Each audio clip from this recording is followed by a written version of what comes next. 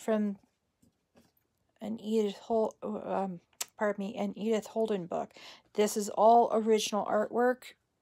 You cannot copy these because they are copyright protected. So if you're going to use any Edith Holden stuff, you've got to, pardon me, sorry, you've got to use the original book. I've purchased quite a few Edith Holden books. Some of them are mostly the same. So what I'm doing is I've chosen out heart cards for Mother's Day, and I am holding it over the picture like that, and then I'm going to cut it out. And that's the first step on how I do my card ephemera.